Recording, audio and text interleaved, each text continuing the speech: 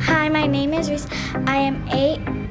I'm going into 3rd grade and I read Braille. Hi, my name is Kalinka. I'm going in 3rd grade and I'm age 8 and I read Braille.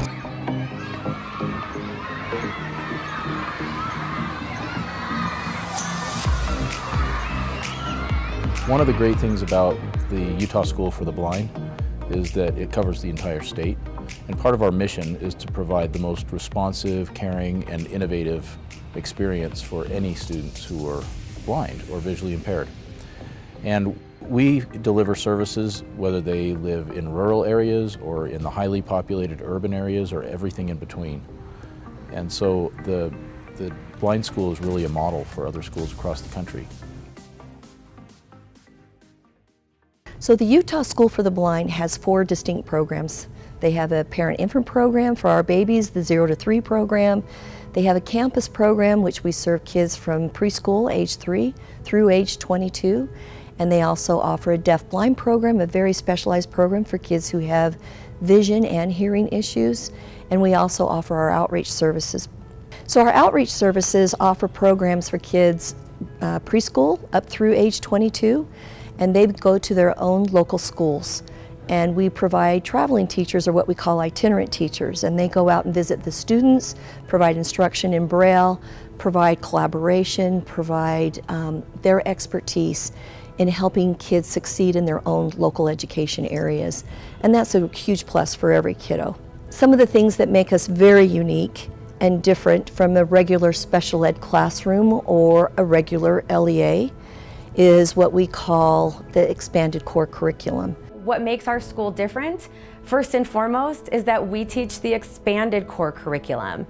Now, I know you hear the word core curriculum in there and you're really thinking about those academics, but I want you to focus on expanded, because that's what we're doing. We teach beyond academics, and this expanded core curriculum is a nationally recognized curriculum for students with vision impairments.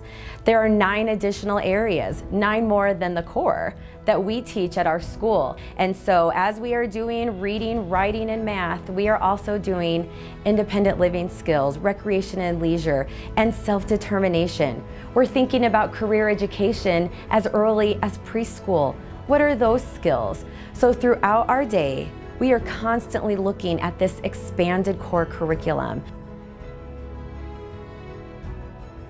In addition to going into the homes, a couple of times a year we'll bring parents in for special conferences. And one year we did a father's panel. And this one young father had just had a simulation experience where he had put on the goggles and the blindfolds and had used a white cane and was trying to get through an obstacle course. And then he had the parent panel right after that. He came in to visit with his colleagues, other fathers who were also experiencing this with children with visual impairments. And he sat and he cried.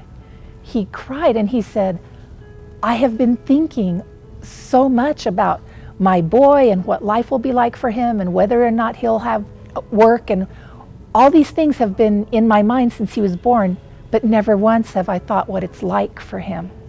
And today I learned what it's like for him.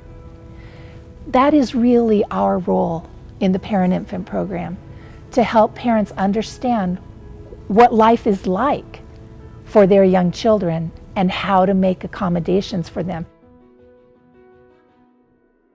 Our education is personalized, number one, because it's mandated by federal law, in that our students' education must be individualized. But number two, with our students having both the combination of the vision and the hearing loss with different abilities,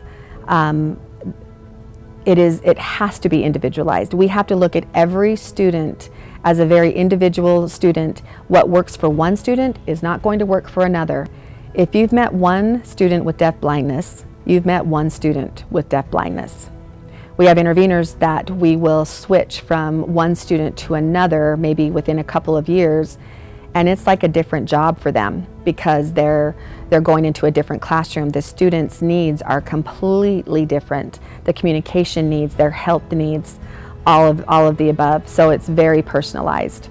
You know, I've seen some of our paraprofessionals working with a child that might blink in a certain way, and they know immediately what that child is communicating because they've taken the time to get to know that child so well. And so it's that same hunger for learning that our staff shows in working with our students.